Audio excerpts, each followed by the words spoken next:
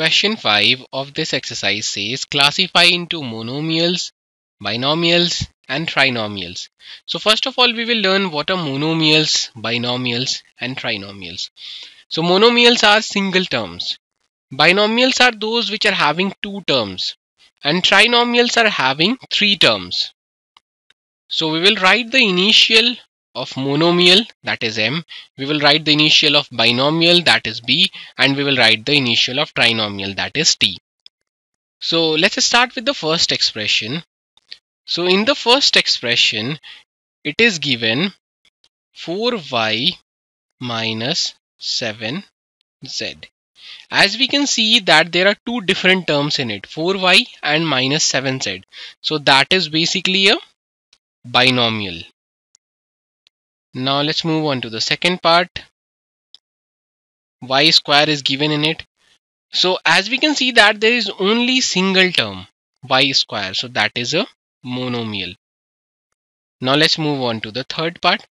So the expression that is given in the third part is x plus y minus xy. So as we can see that there are three different terms in it, x, y and minus xy. So that is basically a trinomial. Now let's move on to the fourth part. The term that is given is 100. And as we can see there is only single term, so it is a monomial. Now let's move on to the fifth part. The expression that is given is AB minus A and minus B. So as we can see that there are three different terms in it, AB, minus A and minus B.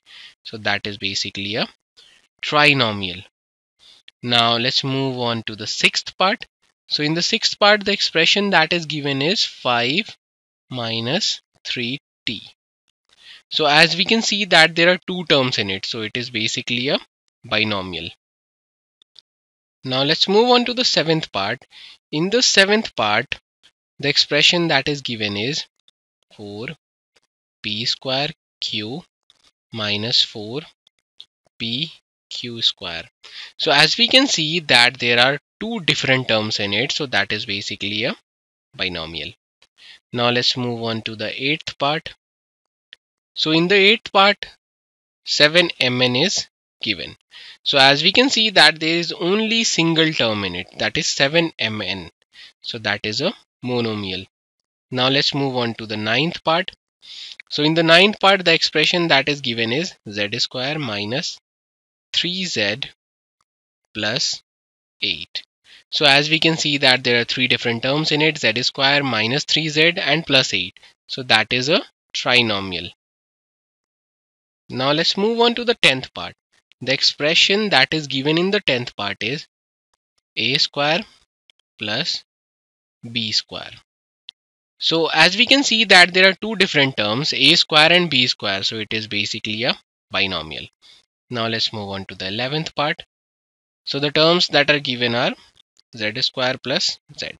So as we can see that there are two terms again in this, z square and z. So that is basically a binomial. Now let's move on to the last part, that is 12th. Now the expression that is given in the 12th part is 1 plus x plus x square. As we can see that there are three different terms in it, 1, x and x square. So that is basically a trinomial.